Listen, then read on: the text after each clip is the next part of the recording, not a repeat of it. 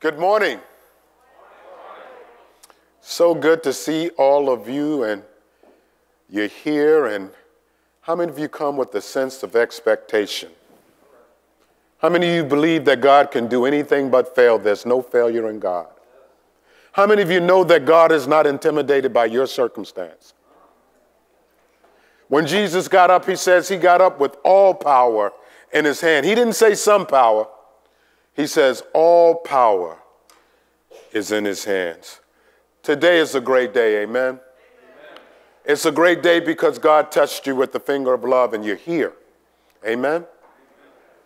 It's a great day because I believe God's presence is right here, and I believe that God is going to meet your need. I pray today that you would let it go, whatever it is. You would let it go. And let God. Let it go and let God. Amen? Amen. Today we're having a joint service, and let's give God a hand clap of praise for that. So you've got 3 pastors in full effect. How about it? Amen. So Jason Elmore will be leading us from Asbury. Ron White will be leading us from Providence, and so will I. And we've got Janet Watts and Linda Collins. Oh, my goodness.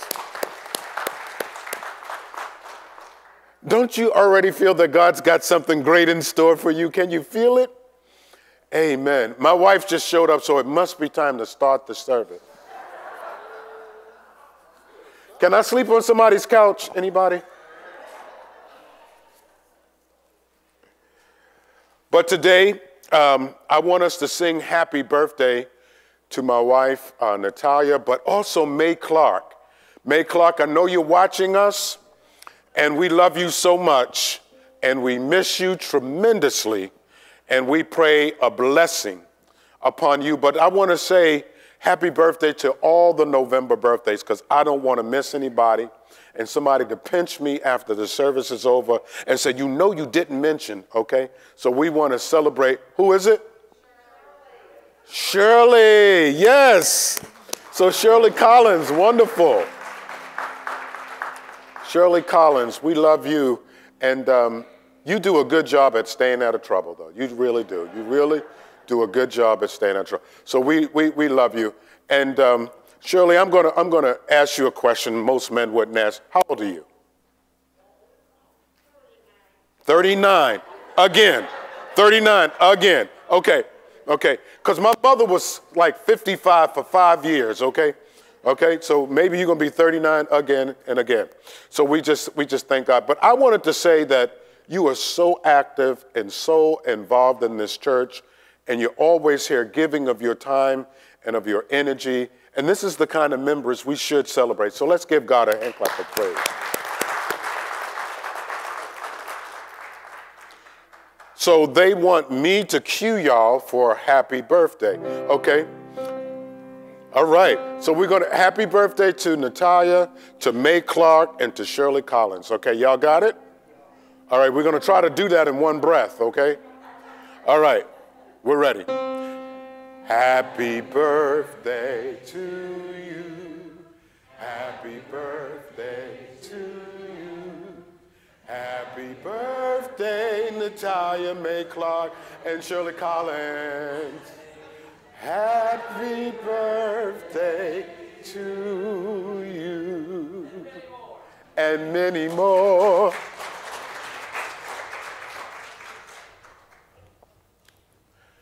I think that's it from me. Ron, would you come and lead us?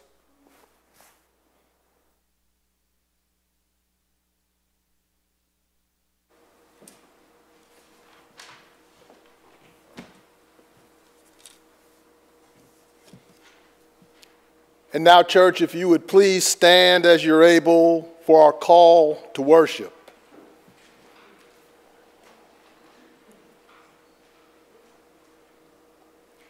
What joy it is to have you here today. We have come from very busy lives, filled with joys and difficulties.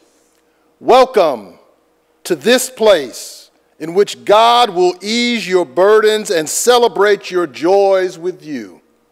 We have come to find hope and peace in our lives. Whatever has happened this week in your life, know that God is with you and offering you peace, rest, and blessing. Thanks be to God who accepts us as we are, and thanks for the warm welcome in this service of worship. Amen. You may be seated.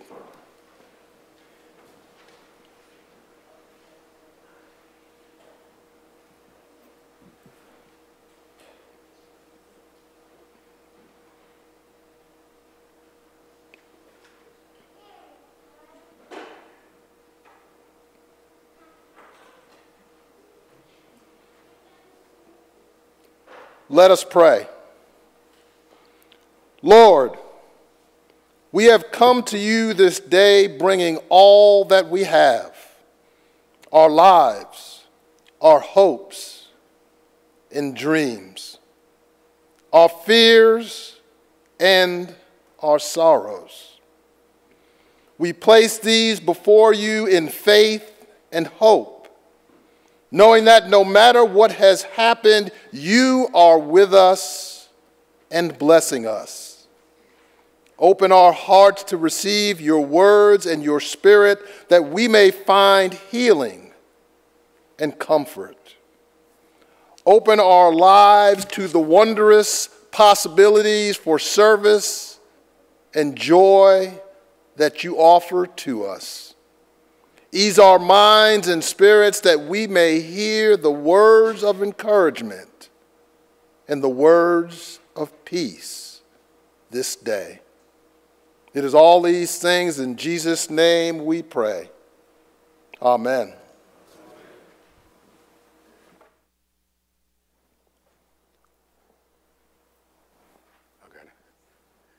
Please stand if you're able. Open your hymnals up to page 393. Spirit of the living God.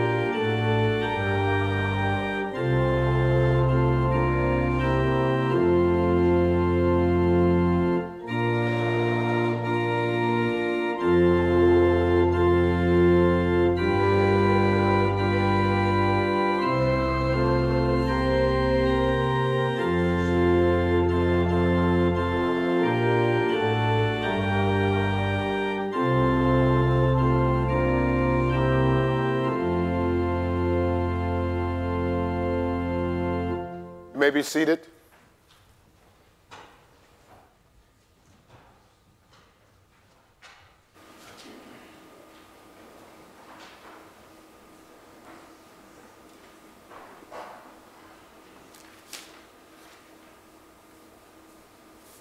Our first reading this morning comes to us from Psalm 96.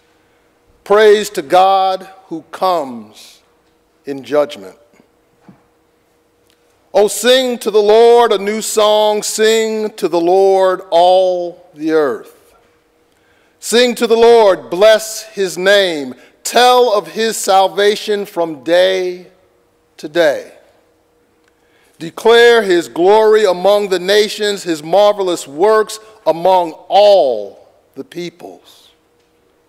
For great is the Lord, and greatly to be praised. He is to be revered above all gods. For all gods of all peoples are idols, but the Lord made the heavens. Honor and majesty are before him. Strength and beauty are in his sanctuary. Ascribe to the Lord, O families of the peoples, ascribe to the Lord glory and strength. Ascribe to the Lord the glory due to his name. Bring an offering and come into his courts. Worship the Lord in holy splendor. Tremble before him all the earth. The word of God for the people of God. Thanks be to God.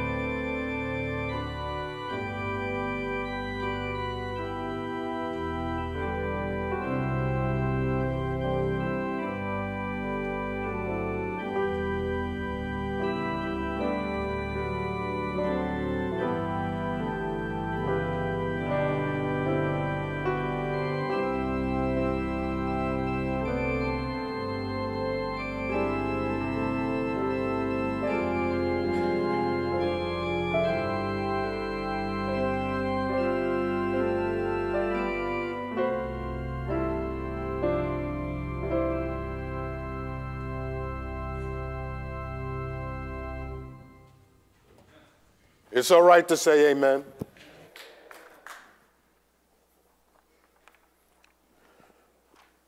I'm excited today because we have a joint service today, but I just wanted to give God praise and thanks for Asbury Church, and they have been with us, and it's just been a beautiful partnership. Can we give the Lord a hand clap of praise for it?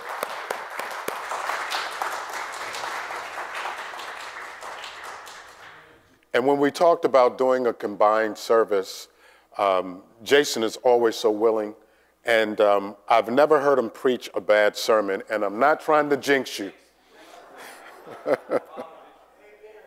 He is an excellent preacher, and we're just so grateful to have him.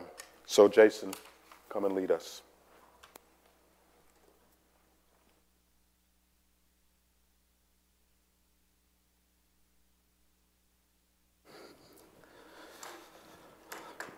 Our gospel reading today comes from the Gospel of Luke, chapter 7, verses 1 through 10.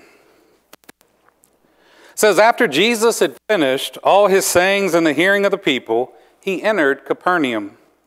A centurion there had a slave whom he highly valued, and who was ill and close to death. When he heard about Jesus, he sent elders to him, asking him to come and heal his slave. When they came to Jesus, they appealed to him earnestly, saying, he is worthy of having you do this for him, for he loves our people. And it is he who built our synagogue for us. And Jesus went with them, but when he was not far from the house, the centurion sent friends to say to him, Lord, do not trouble yourself, for I am not worthy to have you come under my roof. Therefore I did not presume to come to you, but only speak the word, and let my servant be healed. For I also am a man set under authority, with soldiers under me, and I say to one, go, and he goes, and to another, come, and he comes, and to my slave, do this, and the slave does it. And when Jesus heard this, he was amazed at him. And turning to the crowd that had followed him, Jesus said, I tell you, not even in Israel have I found such faith. When those who had been sent returned to the house, they found the slave was in good health. This is the word of God for we, the people of God. Thanks be to God. As I was preparing for the message today, I found some quotes about faith. And I titled this message today, Unlikely Faith, from this text in Luke's Gospel, chapter 7. But these quotes, these aren't quotes from me. These are quotes that I found online, some anonymous sources. But I want to read a few of them to you. It says, faith allows God to do for us and with us what we could never do alone.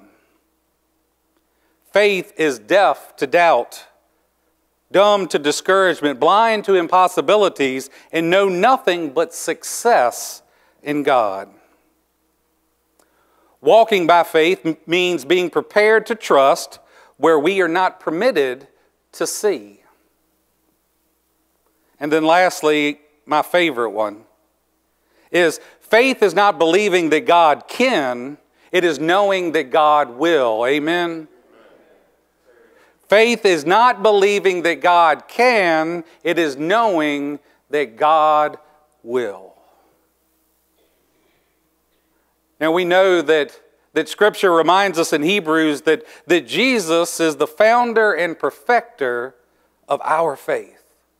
And it was Jesus who once marveled at this faith in this particular man, and it's the only instance that the gospel records record such a response from Jesus. And when we think about this, we ask ourselves, well, who was this guy that Jesus marveled at his faith? Was he a rabbi? No. Was he a disciple? No. Was he a religious teacher? No. He was a Roman soldier, an enemy of Israel. Jesus had just walked down from the brow of the low mountainside outside of Capernaum. He had just delivered what would become the most famous sermon in history. And when he entered into the town, he was met by a small delegation of Jewish elders. And they had an urgent request for Jesus. That there was this Roman centurion whose slave was so sick that he was expected to die in a very short amount of time. The centurion had asked these elders to go to Jesus on his behalf to see if Jesus may be willing to come and heal his servant. Now, when we look at this in the story, we realize that this was very, very unusual. Because Jewish leaders were not in the habit of being very fond of Roman soldiers. And so, kind of feeling the obvious awkwardness here, one of the elders quickly speaks up and he says, "He is worthy to have you do this for him. For he loves our people and he is the one who built us our synagogue." Then that makes the story even more unusual, because Roman soldiers were not in the habit of being very fond of the Jewish people. So Jesus sets off with them to go to the centurion's home. And he had just preached about loving one's enemies, right? So this was a time for him to encourage this. Someone who was an enemy of Israel was asking for help, and Jesus goes. But as they got closer to the centurion's home, another group of friends comes out and catches them along the road. And a representative in the group stepped over to Jesus and said very respectfully, he said, "I have a message from our Roman soldier." He says, "Lord, do not trouble yourself, for I am not worthy to have you come under my roof. Therefore, I did not presume to come to you, but only speak the word and let my servant be healed. For I am also a man set under authority, with soldiers under me. And I say to one, go, and he goes, and another, come, and he comes, and to my slave, do this, and the slave does it." Knowing that Jesus, just like him, to these individuals could speak the word, and those people would do it, he knew that Jesus could speak the words, and this man would be healed. And I can just imagine, this isn't in Scripture, this is one of those Jason Elmore stories, but I can just imagine Jesus thinking about his words. "I am not worthy to have you come under my roof. I too am a man under authority with soldiers under me." And I could just see Jesus kind of nod his head and maybe even laugh with a chuckle that this man, a Roman soldier, representative of Israel's enemy, understood what even the Jewish elders didn't yet grasp, and that was faith. It was a marvel to Jesus. He looked back at the friend and to the elders, and he turned around and he looks at the disciples and this crowd of people that was now following him down the mountain, and he said loud enough, the Scripture tells us, for everyone to hear, "I tell you, not even in Israel have I found such faith." Not even in Israel have I found such faith. Now, in both Luke's gospel and the gospel of Matthew, they use the Greek word here, thaumazo, which is translated into marveled or amazed, to describe Jesus' response to this Roman soldier's faith. There's only one other time that it's used to describe Jesus' response to somebody else's faith, and that's in Mark chapter 6. And he actually is marveling at the lack of faith in the people of Nazareth where he grew up. This centurion was one of the most unlikely persons to amaze Jesus. He was a Gentile, more than likely had a pagan upbringing. He was a Roman that was stationed in Palestine to subject the Jews to the emperor's rule. As a Roman soldier, he was a man of war.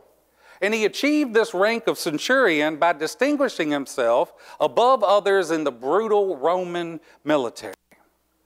That's not exactly the resume that you would expect for becoming one of the Scripture's great heroes of the faith, was it? So what is it that happened to this man? Scripture doesn't tell us. All we know is there he is in Capernaum, a miracle of God's marvelous grace. And he's a first fruit and a foreshadow of what Jesus had come to bring about in this world anyway. He was a living illustration that many would come from the east and the west and recline at the table with Abraham and Isaac and Jacob in the kingdom of heaven, as written in the Gospel of Matthew. He is also a reminder to us that man looks at the outward appearance, but the Lord looks at the heart, as written in 1 Samuel.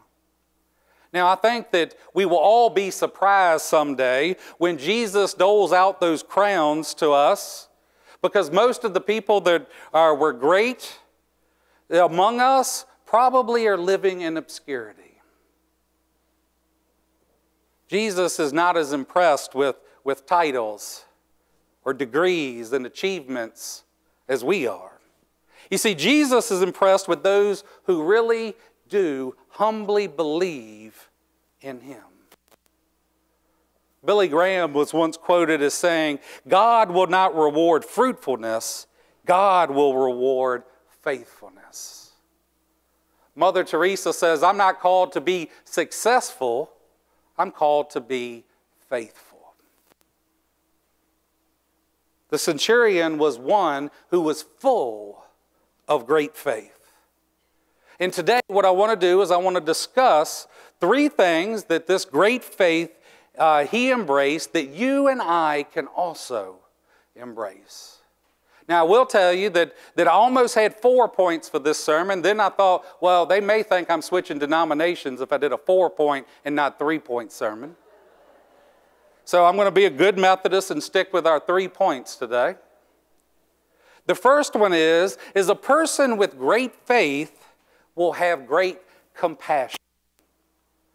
I sat at a wedding table last night at the reception of a wedding that I had just officiated, and I sat with one of the family members, and they asked me, "Do you think the world is lacking compassion these days?" And I said, "Amen, absolutely." As Christians, we need to have that compassion in our hearts. You see, compassion has been defined as your pain in my heart. Amen? Your pain in my heart. And our text today shares the centurion's servant that was dear to him. And the word dear here in the Greek is intimos, and it means valuable or precious. You see, great faith cares deeply about people. You see, when we have great faith, we will be compassionate to others. There's a great story of an older lady that always went to the local branch of the post office in her town, because she always said the postal employees there were just so very friendly. And she was there one day to buy stamps just before Christmas. And you know that if you go to the post office just before Christmas, you're in for a rude awakening, right? It was a long line and everything was going on. And somebody told her, they said, "Ma'am, you realize that you don't have to wait in this long line just to get stamps. You can go over to the stamp machine in the lobby and get your stamps there." And she said, "Oh, yeah." She said, "I know." She said, "But that stamp machine won't ask me about my arthritis." Amen? You see, you and I, we want others to care about us. We want others to care about us, and you and I, as Christians, should have compassion flowing from our hearts to others simply because of the compassion that Jesus has shown to us in our time of need. Now, this word compassion is actually derived from 2 Latin words, pati and cum, and it means to suffer with. To suffer with. Compassion calls us to be with people in their time of need. And it's that part of the spiritual life which takes us outside of ourselves and brings us into a caring relationship with others. And I probably say this almost every week during a sermon. It is all about relationships. Amen? It is all about relationships. And compassion begins in the heart of God. It's in the nature of the one who is chosen to be with us. The creation stories in Genesis reveal a God who walks and talks with Adam and Eve, even providing for them after their rebellion. The deliverance stories in Exodus portray a God who sees the affliction of his people and comes to their rescue.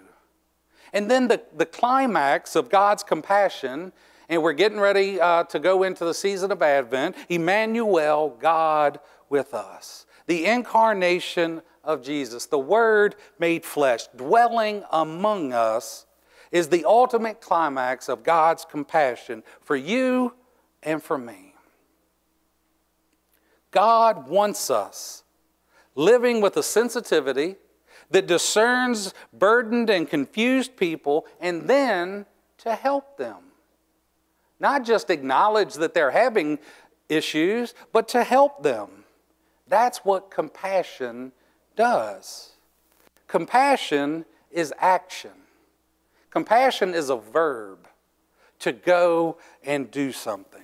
It gets involved, and sometimes it gets involved at a risk, but we do it because of Jesus. Now, the folks from Asbury here know that my favorite movie of all time, and I still think it should be everybody's favorite movie of all time, is Forrest Gump. Love that movie. I love Tom Hanks in that movie. And there's a scene there that I think is a good illustration for us. At the beginning, Forrest says that it's funny how you remember some things. He said, I do remember the first bus ride on the first day of school very well. Now, you remember Forrest is sitting on the tree stump as this big yellow school bus comes and approaches.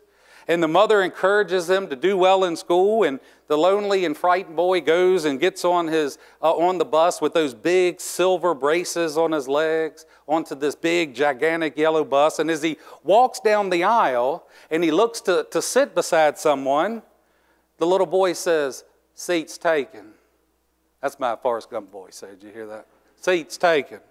And then he walks on, and again, somebody else says to it. He walks on looking for a friendly face. "You can't sit here." And on and on. And it perfectly describes the world that we live in.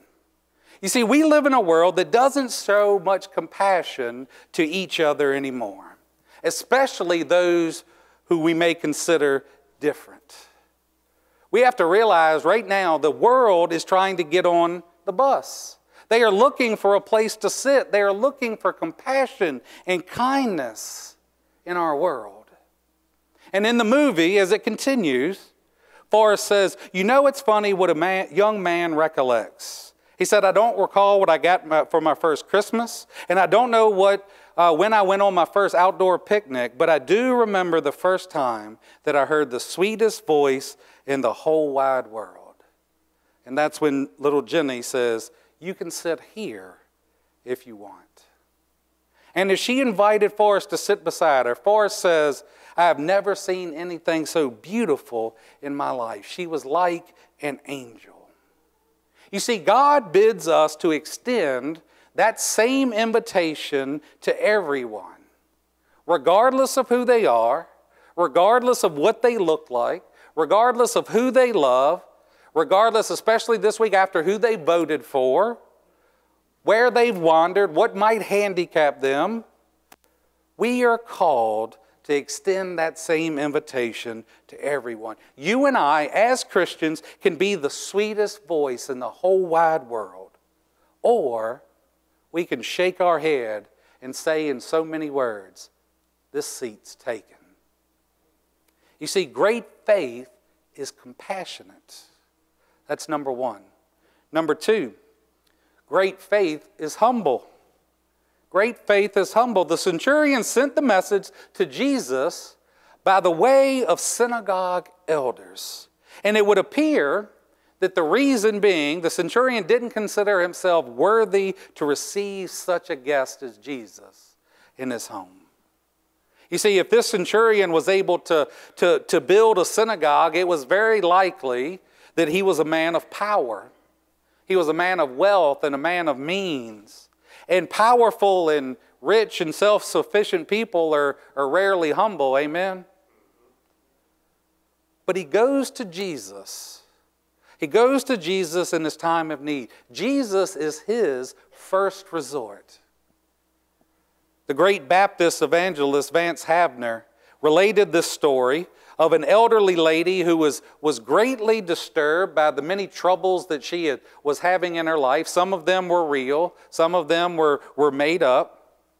And finally, she was told in a gentle way by her family, they said, "Grandma, we've done everything we can do for you. You're just going to have to trust God for the rest." And poor Grandma gets a look on her face of utter despair, and she says, "Oh dear, has it come to that?" You see, Havner commented, he said, "You know what? It always comes to that." Amen? So we might as well begin with that. Have Jesus as your first resort. There's some people in our world, and I'm sure you know them, that come to Jesus as the last resort. When all of what they believe is their abilities have failed them, they come to Jesus. Once we've exhausted all other possibilities, we are forced to try God, right? Now this Roman, this man of great power, wealth, and authority comes in humility to Jesus for help. Thomas à Kempis once said, "Always take the lowest place, and the highest will be given to you. For high structures require a solid foundation. The greatest in the judgment of God are the least in their own opinion. The more worthy they are, the more humility will be seen in them." Do you know some folks that have a high opinion of themselves? Amen. We have to have Jesus first. People of great faith turn to Jesus first. This man with extraordinary love, extraordinary compassion, and extraordinary humility turns to Jesus first. So I ask you this morning, where is it that you turn in your moment of crisis? Do you try to do things by yourself with your knowledge and your strength and your abilities? Or do you turn to God and realize that those knowledge and strength and abilities aren't yours in the first place? A.W. Tozer once wrote, "If our faith is to have a firm foundation, we must be convinced beyond any possible doubt that God is altogether worthy of our trust." Great faith is compassionate. Great faith is humble. And then lastly, great faith focuses on Jesus. A few years ago, when I was still working for Chesterfield County Fire and EMS, some of my colleagues and myself, we got together and we worked on a public safety announcement about distracted driving. And you may realize, or you may remember that a few years ago we had a terrible issue with people running into the rear of our fire trucks and ambulances and police cars around town in all of our Richmond, Henrico, Chesterfield, Hanover. Now, I could get on a soapbox and talk about how in the world do you not see all the flashing lights, but I won't do that today. But we had this issue that was going on. So some of my colleagues, we got together and we wanted to do this PSA about distracted driving. And the theme for the PSA was, where is your focus? And we made these graphics, we took these pictures, and the basis around it was people were looking on their phones, and that's where their focus was, which meant that the firefighters and police officers that we had in the picture were all blurred out, and that wasn't their focus. So we wanted people to realize that their focus needed to be on their driving and not something else. And I'll ask you a question in kind of the same light, is with a little bit of a twist. It says, where is your focus today spiritually? When your focus is on something other than Jesus, it's easy to become distracted, isn't it? It is easy to become distracted. In some dog obedience trainings, they place a dog at one end of the room and they place its owner or its master at the other end of the room. And then in the middle, they put a plate of food right there in the middle. And the master will call the dog, and if the dog sees that food, it's a goner, right? That's where it's going to. Kind of sounds like me, amen? But I see that food, I'm not looking at anything else. But if they look at the master, then it goes directly to the master. See, instead of us focusing on Jesus, sometimes we like to focus on what's right in front of us, not looking at the big picture. But I promise you, you need to keep your eyes on the master so you won't get distracted. Get your mind off of the circumstances and all of the problems and focus on God's goodness to you in the past, to God's closeness to you in the present and His power to help you in the future. Do what Jonah did. As Jonah sat in the belly of the great fish, he says, when I lost all hope, I turned my thoughts once more to the Lord. And if you find yourself at a point where you've lost hope, or you've lost faith and you think you're never going to get a job, or you're never going to get married or have kids, or you're not going to get over this illness, turn your thoughts to God and focus on Jesus. Turn your thoughts to God and focus on Jesus, because great faith are ones who focus their lives on Jesus Christ.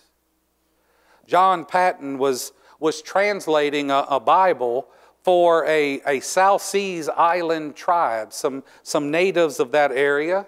And he was trying to write the scripture in their language, something that they could understand. And he discovered that in their language, they had no word for trust or no word for faith. And he thought it was odd. He thought to himself, how in the world am I going to translate the Bible without having a word for trust or faith? And he was at a sticking point. But one day there was one of the natives who had been running hard, working all day. He came into the missionary's house and he flopped himself down into this chair and he said, it is so good to rest my whole weight on this chair. And that's when it hit him. He said, I will translate faith as resting one's whole weight on God. Resting one's whole weight on God. Where are you resting your weight at today? You see, the centurion found a place to rest his, and that was in Jesus Christ. That great faith is compassionate. Great faith is humble. And great faith focuses on Jesus Christ. Have you found a place to rest your whole weight today? In the name of the Father, and of the Son, and of the Holy Spirit. Amen.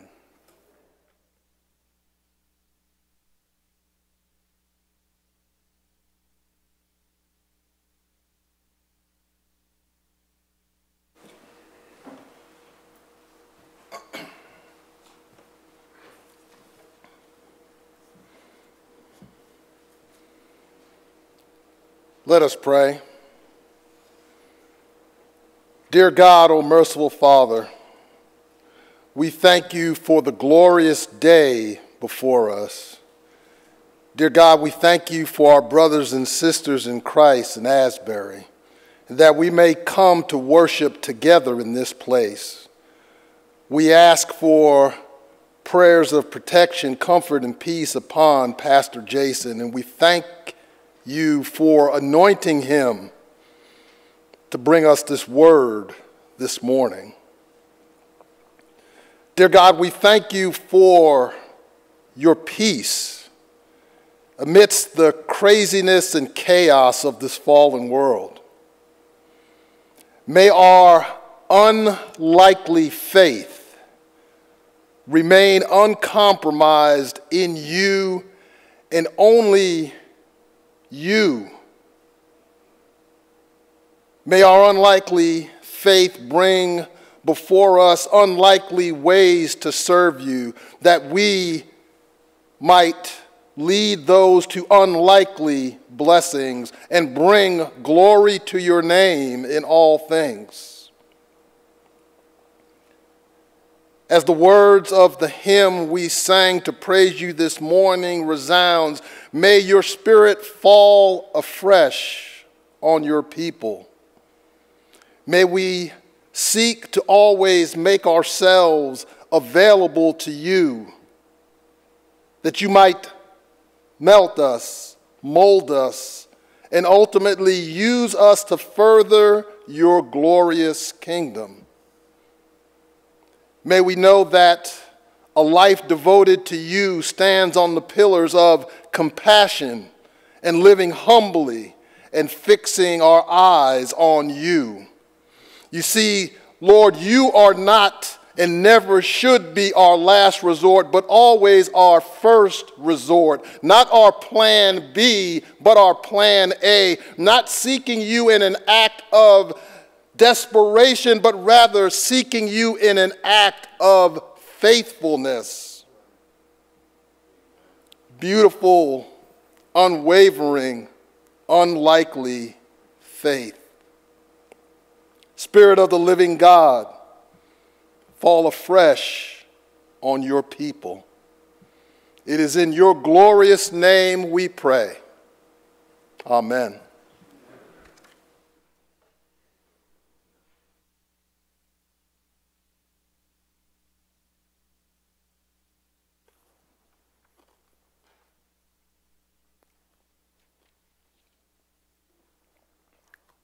Between Jason's preaching and Ron's prayer, I don't know if you can take it. Can you take any more?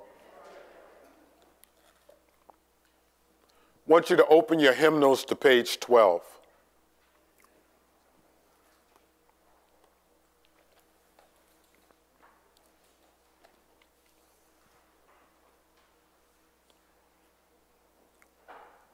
Christ our Lord invites to his table all who love him and who earnestly repent of their sin, and who seek to live in peace with God and one another.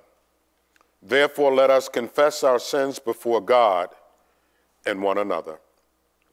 Merciful God, we confess that we had not loved you with our whole heart.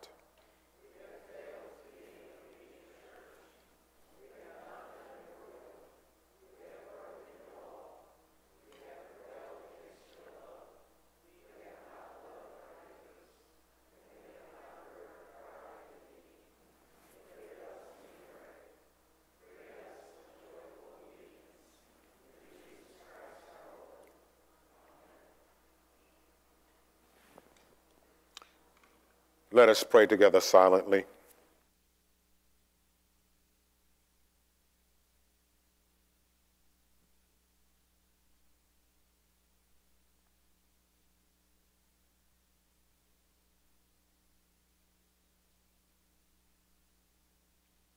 Hear the good news. Christ died for us while we were yet sinners, and that proves God's love towards us. In the name of Jesus Christ, you are forgiven.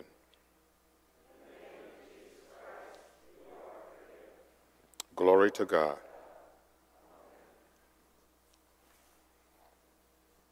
The Lord be with you. Lift up your hearts. Let us give thanks to the Lord our God. It is right and a good and a joyful thing always and everywhere to give thanks to you, Father Almighty, creator of heaven and earth. And so with your people on earth and all of the company of heaven, we praise your name and join their unending hymn.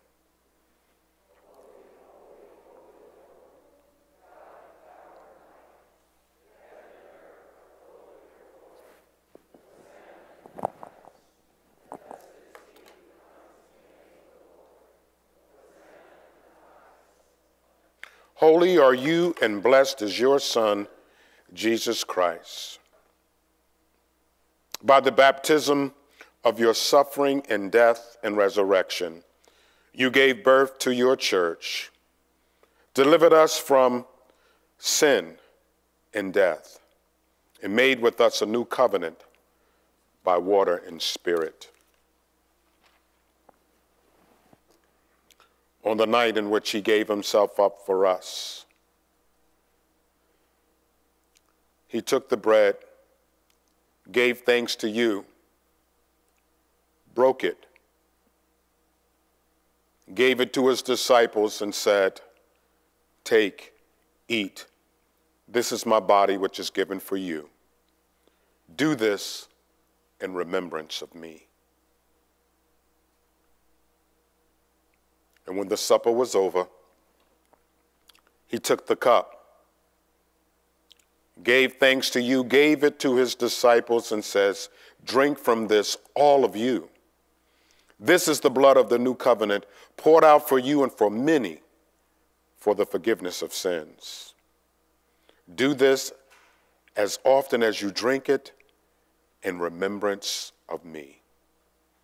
And so in remembrance of these, your mighty acts in Jesus Christ, we offer ourselves in praise and thanksgiving as a holy and living sacrifice in union with Christ's offering for us as we proclaim the mystery of faith. Christ has died.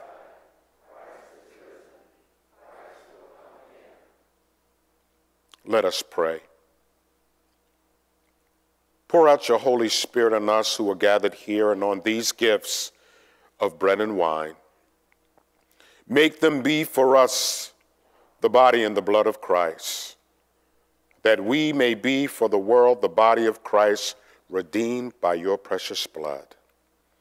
By your Spirit, make us one with Christ, one with each other, and one in ministry to the whole world until Christ comes in final victory and we feast at his heavenly banquet.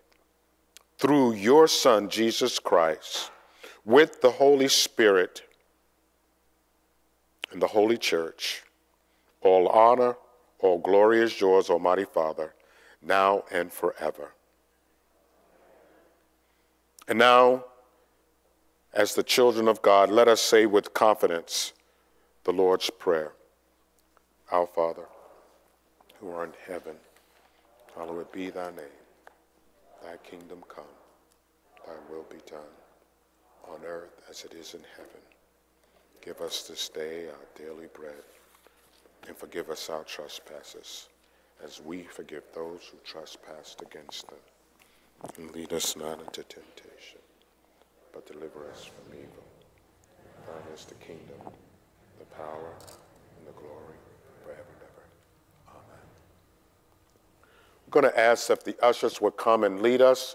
You're going to come and you're going to take the little cup and the little juice. You're going to go back to your seats, and we will do it together, but the ushers will lead us.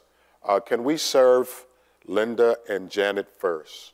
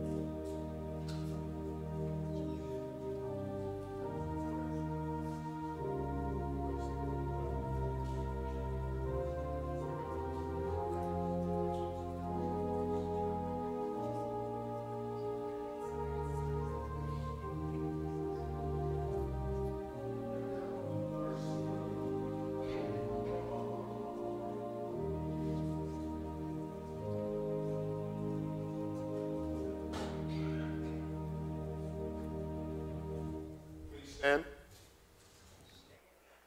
yeah. I mean, if you're able. So it's 2 tabs. So the first tab we're going to pull is going to be the little wafer. So let us take the body of Christ together. You're going to take the little wafer.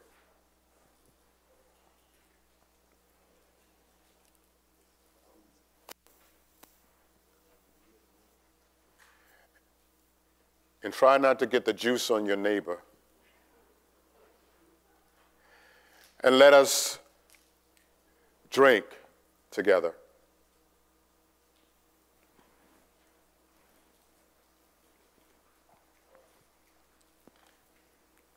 Let us pray. Eternal God, we give you thanks for this holy mystery in which you have given yourself for us. Grant that we may go into the world in the strength of your Spirit to give ourselves to others in the name of Jesus Christ, our Lord. Amen. Remain standing and open the faith. We sing the little black book to 2151. I'm so glad Jesus lifted me. Amen.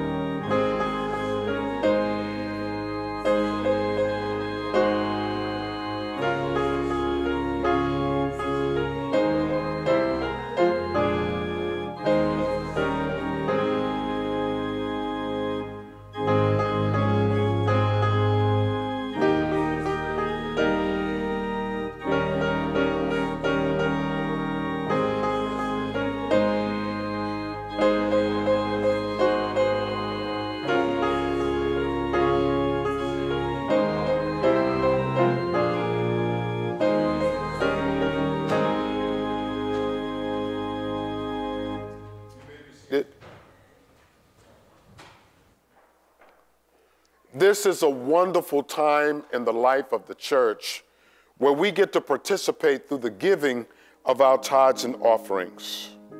I want you to know that your tithes and your offerings go so that we can further the kingdom of God.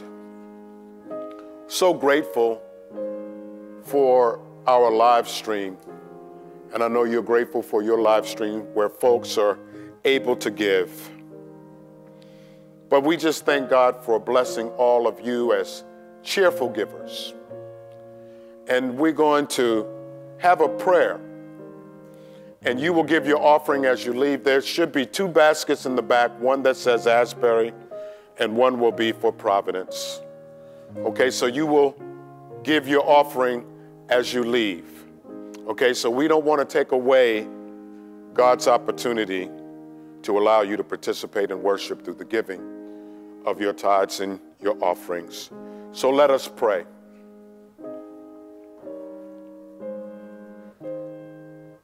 Most gracious God, you're so good to us. One, to give us the gift of each other. So grateful that you are with Providence and Asbury. And you show your faithfulness to us. That you have been with us, lo, these many years. Names and faces have changed, but your spirit is the same. You are so faithful, Lord. Your track record is amazing.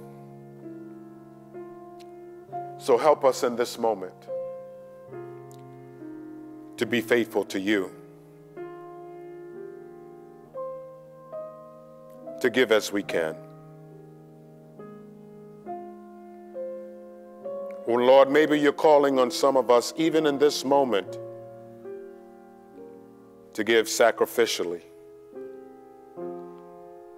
We pray a blessing upon Asbury Church and upon Providence Church. Have your way this day and always. For it's in Christ's name I pray. Amen. I want you to stand for your benediction. I'm going to ask Jason to come and give us our benediction. And after he does, I want you to take a seat, and the ushers will come so that we can leave following our protocols. Sweetheart, I said a whole lot of things about you before you showed up.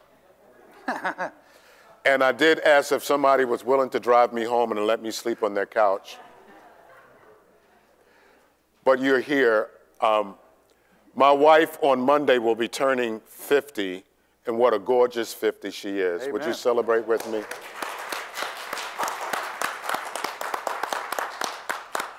I'm just trying to get back into the house. Anybody know what I'm talking about? All right. But we're so Adam close.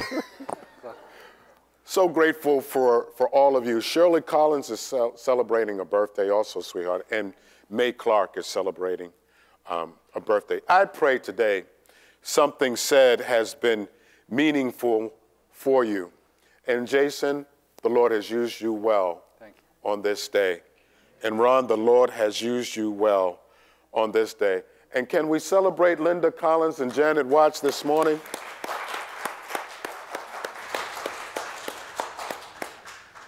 And Sarah is hoping to come back next weekend, the 14th.